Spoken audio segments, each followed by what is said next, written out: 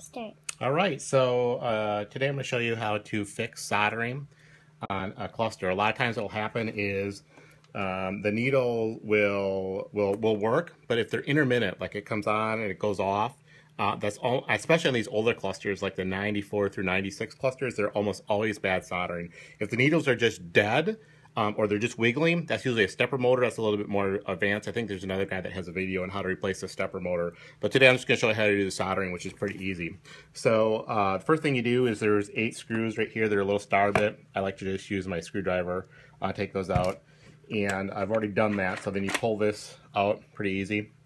After that, what we're going to do is let's take a look here. I'm gonna grab the phone and just show you. These are, it's the black and red connectors right there where they fasten to the board. These series of soldering points are very weak. Now I'm gonna try and zoom in and see if you can, if the camera will focus here for us right there.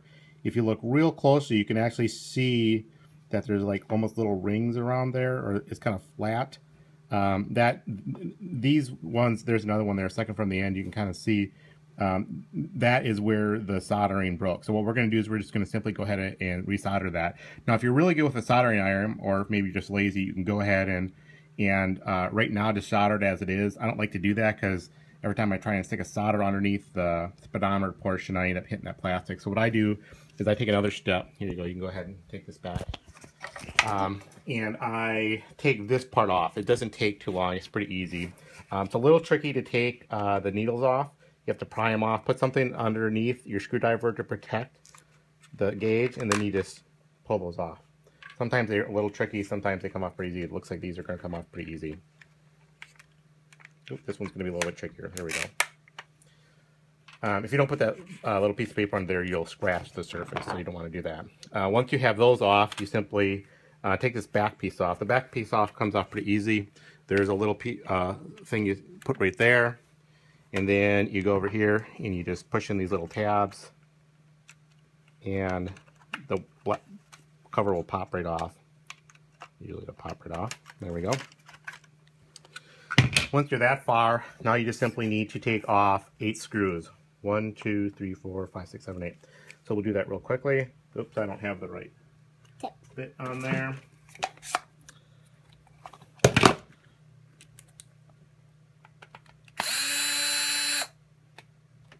So you don't need a screwdriver to do this, but it makes the job a lot easier.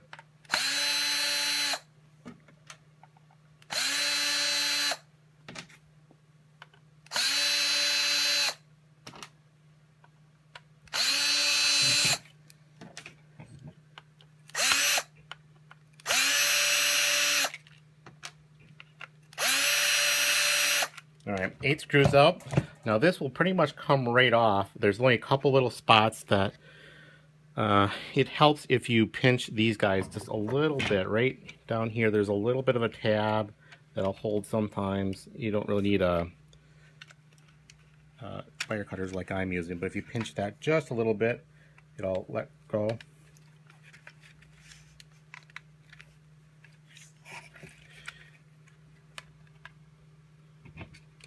Doing a good job there, taping. Okay.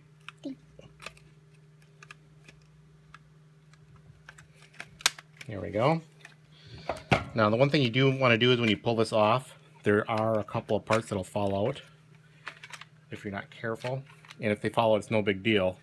But essentially these little parts there will fall right out. So what I usually like to do is keep them just like this. Now you also notice these are sort of loose in there.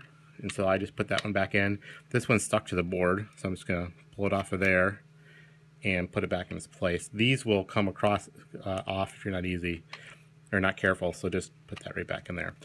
Okay, so now we have the board free. Now it's pretty easy to do. Right now we're just going to go ahead and solder each of those. I have my trusty soldering iron here. I usually like to add a little bit of solder to each joint. And so I just go ahead and hit each joint with solder. And that's it. Just a little bit of solder like that. And then the thing will work as good as new. And then putting it together is just the reverse as taking it apart. And that's that. So hopefully that helps folks understand what needs to be done to fix these. As soon as I put it back in my car, it'll work as good as new. And I like to do this on both the black connector and the red connector.